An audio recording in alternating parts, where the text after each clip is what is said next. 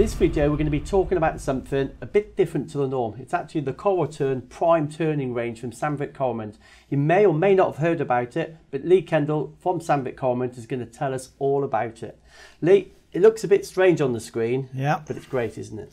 Yeah, I mean, prime turning, it's not just turning in the opposite direction, it's all directional turning. So you can turn in the prime direction and you can indeed turn in a conventional direction with the same insert.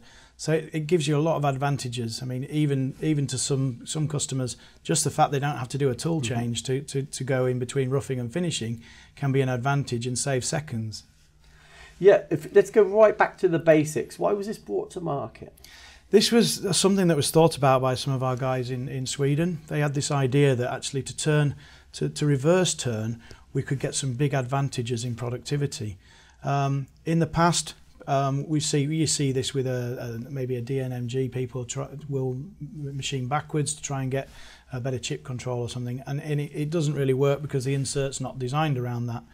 But we designed a range of inserts that work in the reverse direction as well as forward. And of course, when you do that, we've got these low entry angles.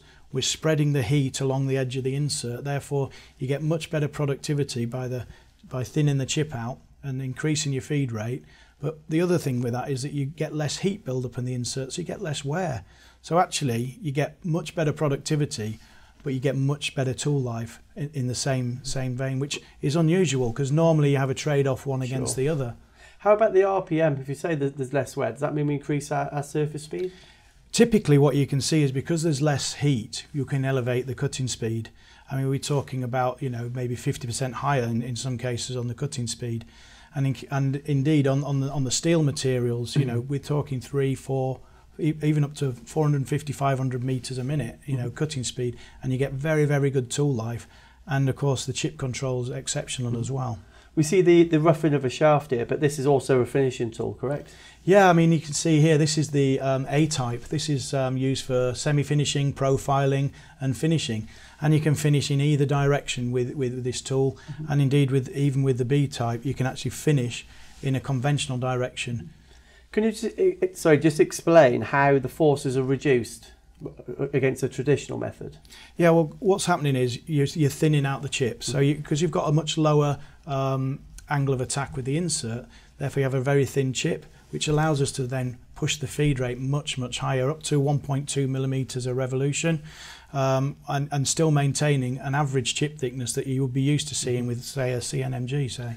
And is there any downsides? Like, I'm just thinking about fundamentals of the machine. Is there any more wear on the machine tool, for instance? We have installations across Europe in a lot of the automotive companies, and we see no detriment to the machine tool. What we do see is a lot of advantages for the customer, and that's key. We get good chip control in some very, very difficult materials. Your duplex, super duplex materials, which are traditionally quite difficult to chip, very difficult to machine.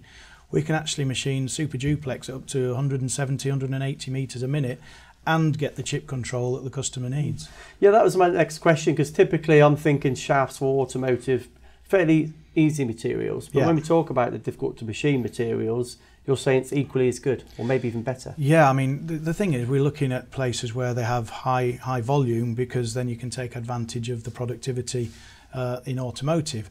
But we're seeing a lot of advantages for the aerospace industry, oil and gas, heat-resistant materials, where you can get fantastic tool life at elevated data. I mean, 0.8 millimeters a rev feed rate, 2 millimeters depth of cut at sort of 60, 70 meters on Inco 718. I mean, this is, it works exceptional well. So these inserts, they're not going to be familiar. They're not ISO inserts. So just talk us through the three, if you will. So, okay, this one here, this is the B-type. This is used primarily for roughing in both conventional and the prime direction. And then we have here the A-type, which is more for semi-finishing, finishing operations in both directions again. And here, this is quite a unique product as well, is to actually use it for internal machining. And they work extremely well on damped boring bar applications, because you're actually pulling the bore out of the tool out of the bore, and the chips are actually not hitting the shoulder. And that's one of the big advantages with prime turning, is as you're coming away from a shoulder, you don't get the chip jamming, so you get much better tool wear then. Yeah, so obviously you've got an engineer, a CNC machinist, you've got to kind of retrain the brain, retrain your thinking. It's quite straightforward, but it's different. So do you guys help, hold their hand? Yeah, of course, and that's the key. It's a partnership. We want to work to get the best productivity, to get the best for the customer. But we've got our own software now, the Toolpath software, Coroplus Toolpath. This is software that customers can try out free of charge for a month, and that does all the programming and gives them the correct NC code for their machine and to give you the correct toolpath that you need to run this effectively. Yeah, well, I think to me, a lot of people watching this want to learn more. So how can they find out more? There's a lot of information on the web, on our website about prime turning, and indeed there's a Coromant Prime portal that you can get access to with technical information, etc. Well, thank you, and thanks for watching at home.